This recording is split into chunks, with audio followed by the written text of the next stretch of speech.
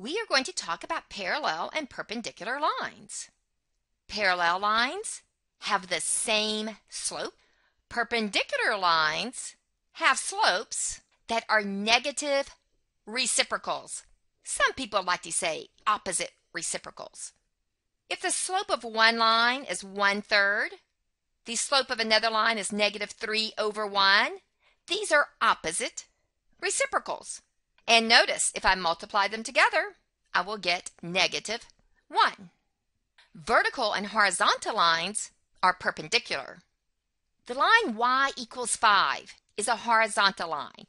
Horizontal lines, y-equal lines, have a slope. It just happens to be 0.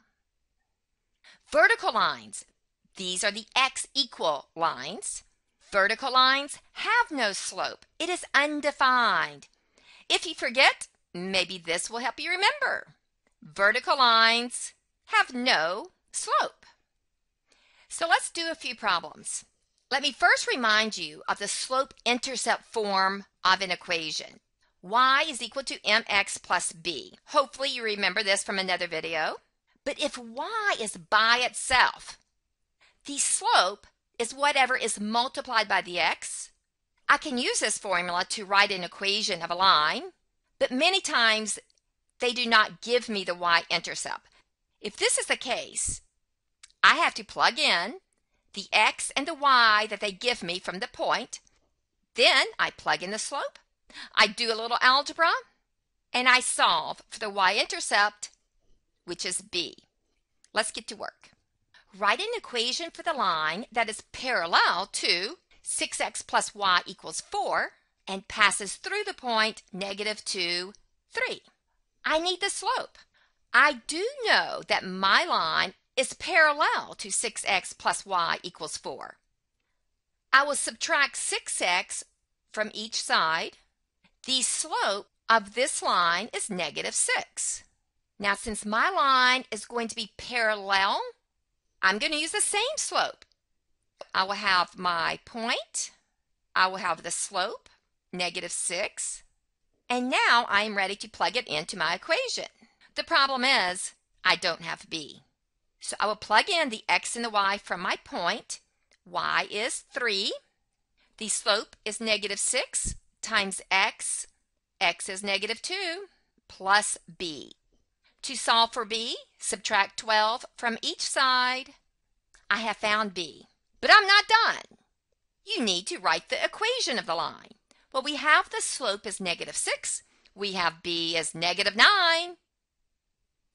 Our answer is y is equal to -6x minus 9. Write an equation for the line that is perpendicular to 3x plus 8y = 4 and passes through the point 0, 4.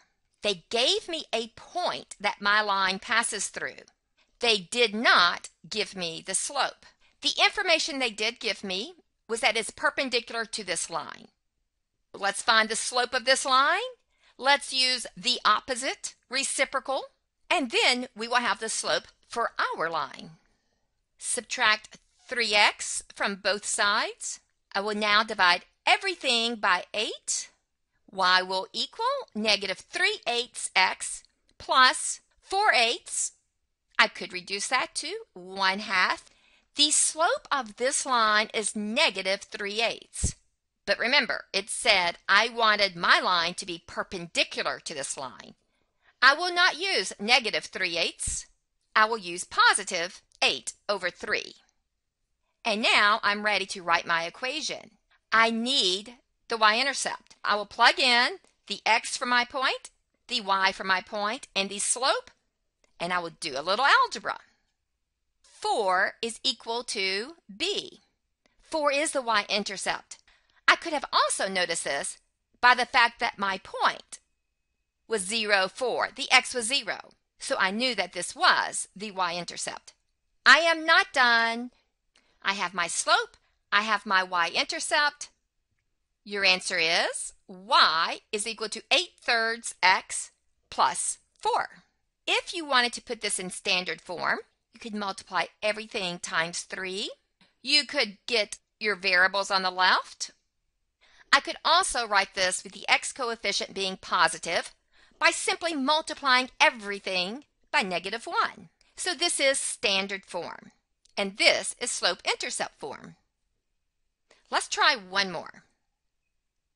Write an equation of a line that is parallel to the line y equals 7 and passes through the point 3, -5. You should be able to write the equation of this line without a lot of calculation. This is the line y equals 7. I want my line to go through the point 3, -5.